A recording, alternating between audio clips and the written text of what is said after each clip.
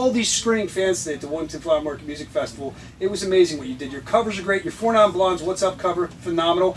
She did the cover of the Roller Skate song with the brand new key. I haven't heard that in years. And you did it like awesome. And you have all your original stuff. So what is the favorite thing that you've ever done singing wise? Like, is there a performance? Is there something like that? Or a song? One of your favorites?